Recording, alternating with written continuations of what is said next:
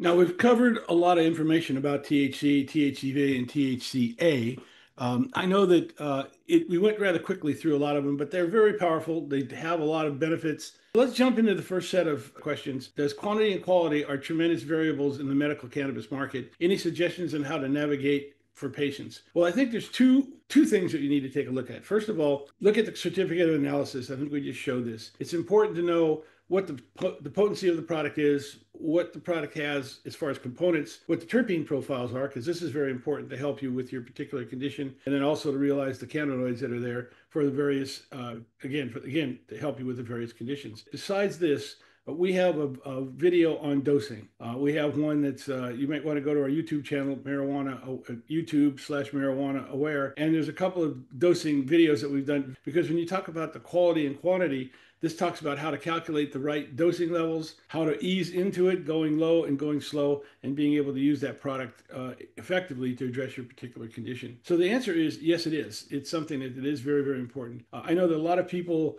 when they get their products, they want to just jump right in. And that's something that is, again, it's exciting to get involved in the cannabis world because it does provide a lot of relief. I know I had a situation where I have 7 herniated discs in my neck, and when the pain started going away and I started managing it, got a whole new life back. But I think it's important to also pay attention to, like you mentioned, the quantities, because you want to be able to live your life as normal as possible and really not have that high that you get from cannabis that you see in a lot of the recreational markets and users. Pay attention to the dosing, pay attention to the quantity, and I say check out our dosing videos and you'll think you'll help you quite a bit. So let's go to the second question that's asked here, which is what are the differences between THCA and THC? Well, first of all, the most important part is that THCA has not been decarboxylated. In other words, it hasn't been converted into THC. What does that mean? That means that many of the medical properties are still there.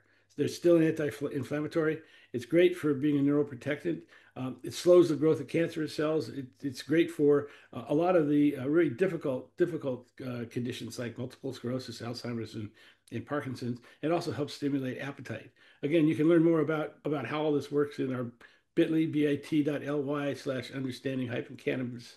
Now, THC, once you get it decarboxylated, is something that does work very effectively and very closely with the CB1 receptors in your body. And what that means is it does have the potential of getting you high. And that's why going low and going slow is important to both find out what your tolerance is to cannabis. I'm going back to the first question we had a second ago, paying attention to your right dosing levels, making sure you're getting the medical attention you need, the medical properties you need, but doing it in a way that does it so that you have control of your particular situation. Now, what are the main benefits as it morphs from THCA to THC? It now becomes an analgesic. It still has the anti-inflammatory and neuroprotective properties, but now it's an antioxidant. It helps with seizures, and it's actually a bronchial inhaler. And this is where it opens to a wide range of medical benefits, nausea, muscle spasticity. You'll find it also helps you with insomnia, post-traumatic stress, stress and anxiety, glaucoma, IBS, and also, again, it stimulates your appetite. So the main difference is I know you get a lot of the medical benefits using THCA versus THC, but there's no reason to shy away from THC. THC has a tremendous medical benefit.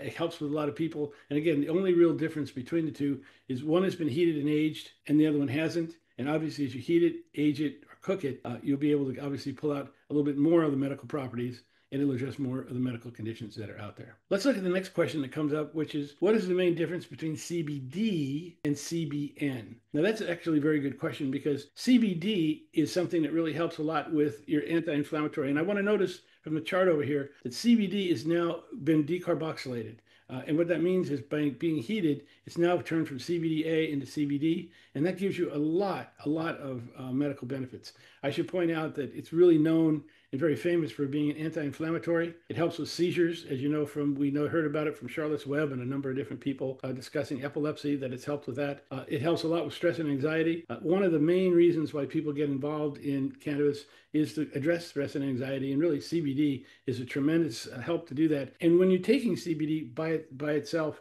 you really want to add a little bit of THC. You want what they call a full spectrum product that has 0.3% or less THC in it, because what it does is that little bit of THC activates and puts the CBD molecules on, basically makes them stronger. And so it really helps with the medical benefits without the high. That little bit of THC is usually not going to get people high. Good, it depends on your situation, but very few times do people get high with that little bit of THC, but it does help with your medical properties, especially when you're taking a look at helping with addressing things like, again, muscle spasticity, stress and anxiety. One of the things it's been shown to do is it helps with opioid addiction, helps people get off of opioids.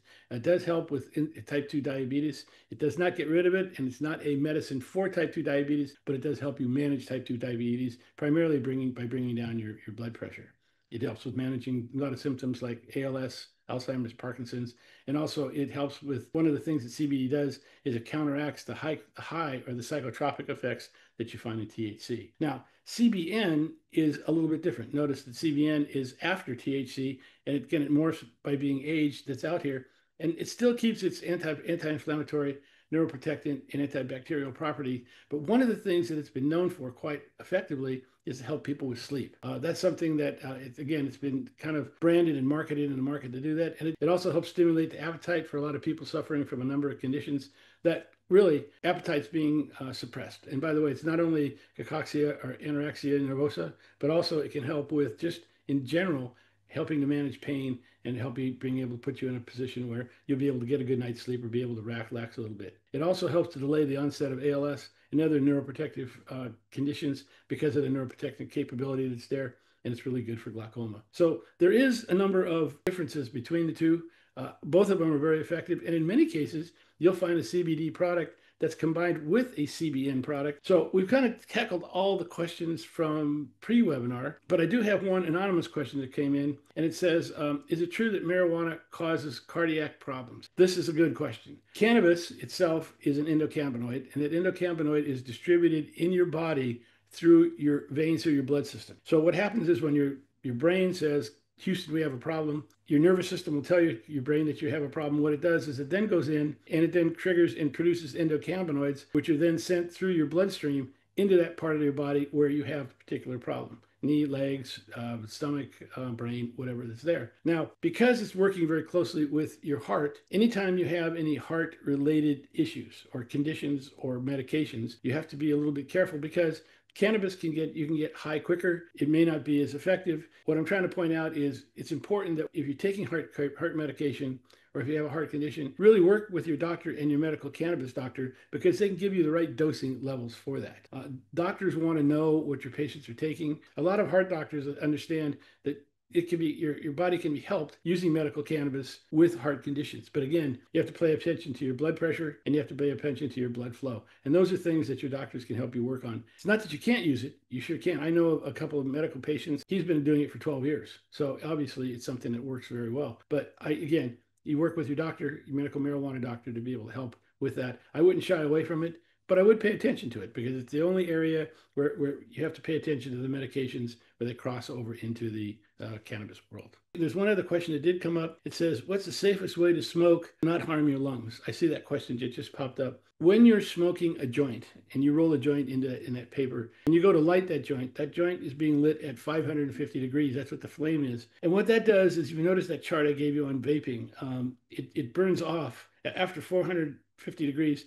It burns off a lot of the cannabinoids, almost all the terpenes, and almost all the flavonoids.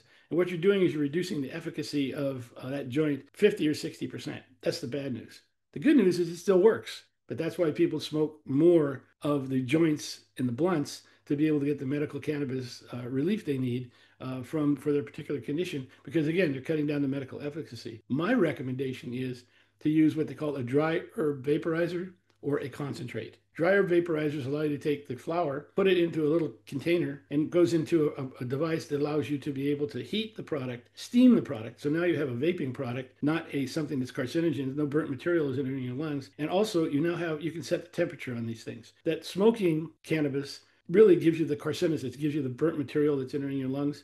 Naturally, anything that's entering your lungs is something to be careful of. If you're vaping, you're using a steam product, dry herb vaporizers, a vape pen, or candidly, the concentrates, you now have a situation where you're now getting the medical benefit. You can control the temperature, so you're going to be able to take advantage of the terpenes, and also you're going to be able to be a lot safer. There is a very safe way of using medical cannabis, and that's using dry herb vaporizers and concentrates. And I hope that really answers your questions. And if not, please let me know. Send me an email, at events@marijuanaaware.com, and you'll be able to get you some information and more information about this. If there's any other questions that are coming up, please let us know. I want to thank everybody for joining us tonight. I know we've gone through a lot of things very quickly, provided a lot of data. After this webinar, what you're going to find is you'll get an email from us that'll outline, it'll give you a link to our YouTube channel, which will have a copy of this video. You'll have a question, you'll have the presentation in a flipbook format. We're going to give you information on discounts and information about our sponsor, which is Air. And I want to do is I want to thank the Air dispensaries for not only sponsoring this, but also helping us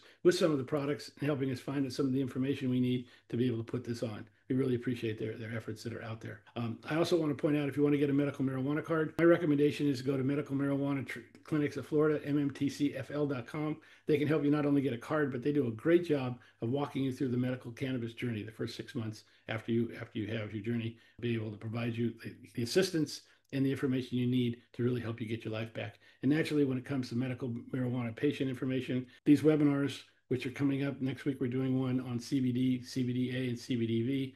And then also don't forget our YouTube channel, Marijuana Aware. It's something where not only do we have webinars from the past, Q&As from the past, but we also have a lot of information that's out there. So I thank everybody for joining us. This is important. Cannabis is something that's personalized. It's something that can help you quite a bit with your particular medical condition. And we really want you to be able to get the use of it, get the benefits of the use of it to address that condition and really help you get your life back. And we look forward to having you join us next week.